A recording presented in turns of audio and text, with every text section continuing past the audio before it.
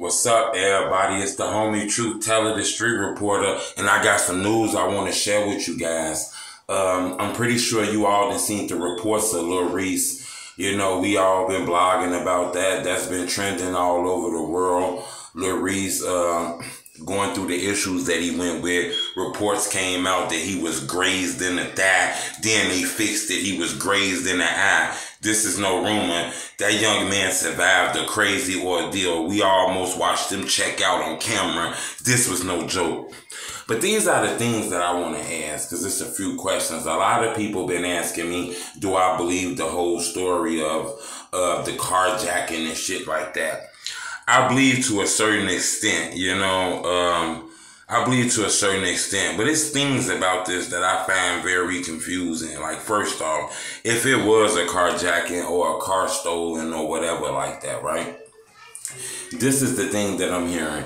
If it didn't happen right at that moment, then, you know, taking matters into your own hands is a little different. Because I've been hearing from close sources that this shooter might be charged, you know. I'm not sure if the shooter got arrested. I heard from close sources that the shooter left the scene, and it is people there who's going hard on Lil Reese and snapping. We see some dude doing gang signs, some lady going hard, but I'm hearing the shooter left the scene. I could be wrong, but this is what I'm hearing. These ain't rappers, so I ain't got the full info, but this is what I hear from close sources, is that the shooter got away. He left, okay? Now, everybody's sorting out the situation about what happened. I heard that the Durango was riddled with bullets, okay? Now, this is the thing. If the carjacking ain't happened right there at the moment, you can't, you know, GPS some, find out where the car at, then go to the car and shoot the car up and everybody in the car.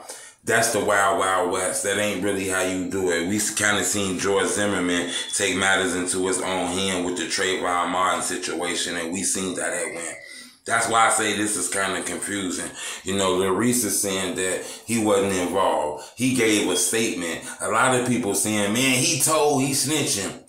I don't consider that snitching. I think you could tell to get yourself out of trouble or tell what happened. I just think you can't tell who did it or who was a part of anything. I think that guy got an opportunity to get himself out of trouble and say, hey, I don't know what the fuck going on. I was just here to get some green. That is not telling. You know what I'm saying? That's getting out of a situation. Now, if he say his name, he told me this and that, then that's a different situation. You know, I think he has the right and the opportunity to get himself out of trouble. This situation is kind of fishy to me. You know, I hear about the stolen car and all kind of shit, but I think this is going over people's head that somebody got the tracking and tracked the car and took matters into their own hand, you know. Lil Reese almost lost his life. So if you ask me,